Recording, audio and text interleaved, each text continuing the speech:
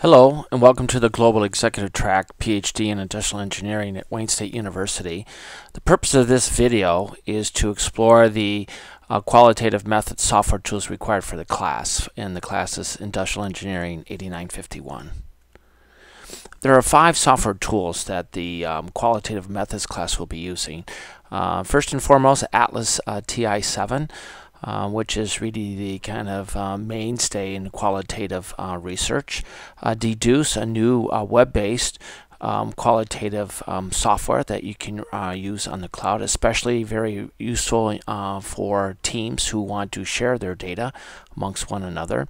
WORDij, an analytic for text, linguistic inquiry and word count, another text profiling tool, and finally Condor, a very multi-purpose tool for analyzing email, web, Wikipedia, Twitter, and more.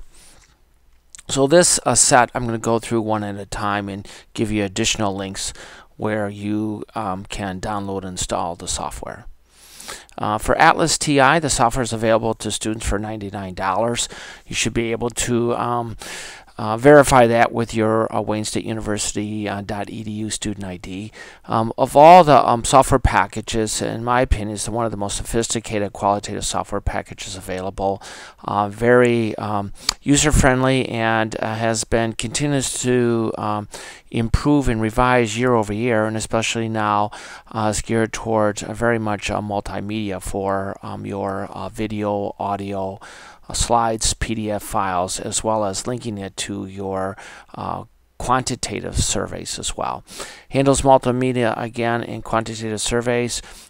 Coded data can be exported to the statistical package for the social sciences or SPSS for further quantitative analysis. Primary strength of the software is really in the theoretical module building capacity, which we have used for over a number of years. This software programs, however, only runs in Windows. So you can install it on a Mac if you use VMware, which the link there if you want to download it, or Parallels, which I personally use in running on Windows. So the only thing I kind of drawback, it's a Windows only, but you certainly can run it on a Mac with one of those other software programs. Next, for Atlas.ti, getting started, there's a variety of material available. There's a quick tour guide of 71 pages available here. Kind of tells you the overall strengths and modules within Atlas. There's an extensive manual of 470 pages, which you can download and refer to. There's a set of actually training videos, which actually I recommend too. You can view actually on a Mac or download those. And that gives you a really good feel for Atlas and how the hands-on working. There's free webinars twice a month available at this link that you can sign up to. There's an extensive library of how-to documents and other references. And for general support, I suggest you can email general_support@atlas.com. Atlas main screen. So what does this thing look like? Well, here's a screenshot of their main screen, and kind of this is where you spend most of your time working within the Atlas framework.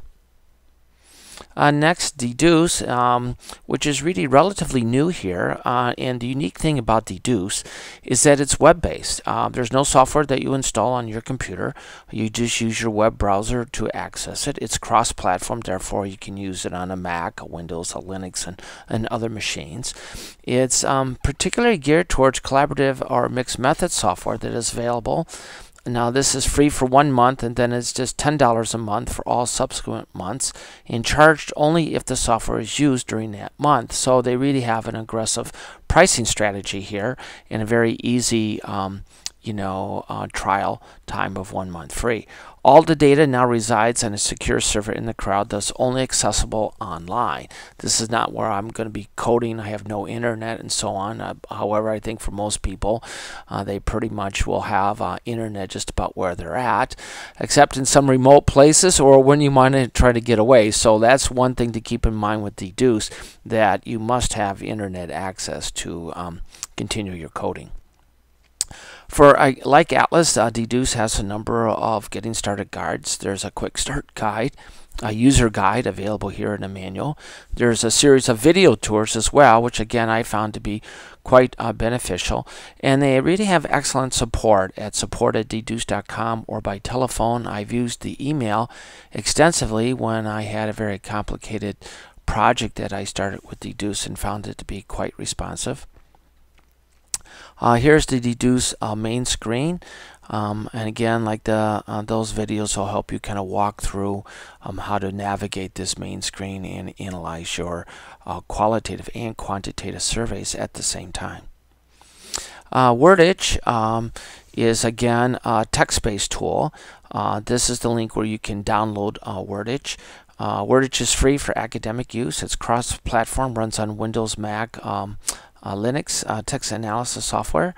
Does frequency analysis of words and word pairs to determine the statistical difference between the text documents, which I found to be the really strength of WORDij. So if you have one text and you want to compare it to another text, you can really, in just really a matter of minutes, to tell what is unique in each text, what is the same, and gives you an ability actually to visualize it as well. Has mapping capabilities, so you can create semantic word networks where the nodes are words and the links are the relationship between those words. Has a built-in capacity to conduct analysis of LexisNexis newspaper articles, including proper noun extraction. I've used this often to look at a topic in particular cities around the world and then see how that topic is being discussed over time. We're just getting started. It has extensive documentation and downloaded zip file. And one particular one I suggest is to print the WORDij at a glance doc, which really kind of summarizes all the modules, what are the input files required, what comes out of it, and any other technical specifications that you may need to know. Includes sample data files, actually using Twitter and looking at Twitter over 2 different years early in its life cycle. Support is from James Danowski or jdanowski@gmail.com or myself, kenriopelle@me, or you can call my cell phone at 248-210-7642. WORDij main screen looks like this. The various modules that run across the top, the word link, which is mainly used to generate the word and word pair frequencies. Opticom, kind of a message optimization. Visage, which gives you the ability to kind of visualize the networks, and various other utilities. Then finally, we're going to come over to a linguistic inquiry and word count, available at this link. It's a text analysis software that runs in Windows or a Mac, and the full version is available for just under $90. There's a light version for about $30, and you can try it for a limited version for free on the website. Here, the LIWC tryonline.php.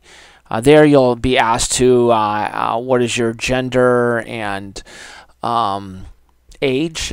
Then you can paste in your text and it'll give you about 7 different of the some 70 categories.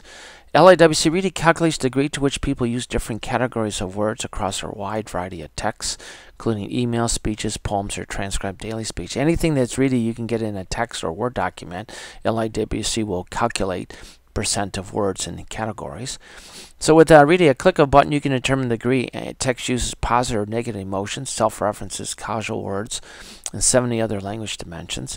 Good reference is James Pennebaker's 2012 book called The Secret Life of Pronouns, What Our Words Say About Us. So if you don't think counting words makes a difference, I suggest you read Pennebaker's book.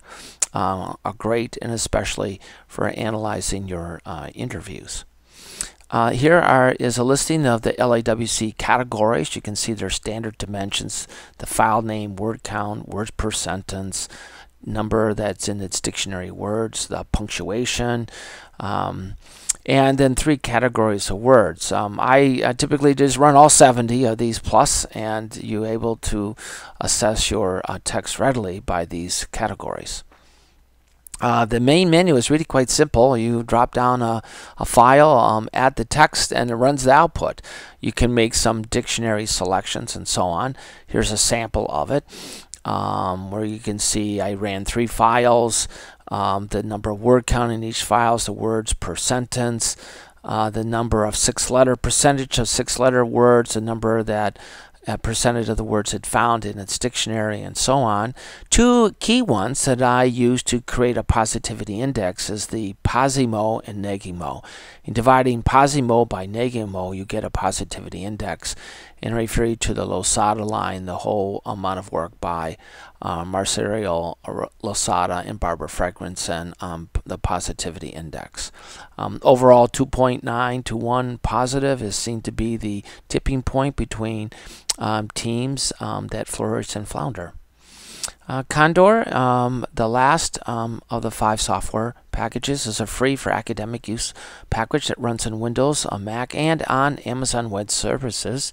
It is a social network analysis tool that can work with many different kinds of data sets, including the web, your own email, Twitter, Facebook, Wikipedia, and more. It collects and helps analyze both network structure and content and visualize results in a dynamic or static format with a set of analytic tools built in. It was developed by Peter Glor at MIT. For Condor getting started, I would suggest the best one is just really the complete video series from installation on a Mac or a PC or Amazon Web Services to show you how to harvest, visualize, and analyze your web, email, Twitter, Facebook, and Wikipedia data sets. This is the link available for the videos, and if you need support, contact me at kenriopelle@me.com or my cell. Here's an example of the Condor main menu in the upper. These are actually kind of 4 windows that you can generate. In the upper left is actually a dynamic view of email, actually of the nrun small data sample. And the right is a contribution index where you can tell the degree to which people send or receive email. In the bottom left is a series of 3 analytics between the centrality, degree centrality, and density over time through this email group. And you can analyze when those dips occur there. That's when actually there's much more collaborative activity occurring. When the between the centrality goes up, it's usually one or more people sending out large emails to a large group of people. Then finally, there's a nice little new user index, gives you on the bottom right when people have come into that email corpus for the first time. Very powerful and very extensive, with a number of videos to help you kind of walk through the extensive analytic capability of Condor. So together, these are the 5 software tools, provide you a solid qualitative and, I would say, quantitative toolkit that will serve you in this class and in your qualitative methods class and throughout your dissertation work and beyond. Suggested next steps. Okay, I've downloaded these. What do I do now? Well, select a set of interviews that you conducted, meeting minutes, newspaper stories, email, blog, something, some text. Profile that text with the LIWC and create and rank a positivity index. Take those 2 variables, positive mo and negative mo, and then assess against the Losada line, where 2.9 is the tipping point between flourishing and floundering. Run WORDij word link to create .word and wordpair.pr files. Then use the zword and zpair modules to determine what is new. The same are dropping out between the text. You might hear a little buzzing. It looks like our gardener has already arrived.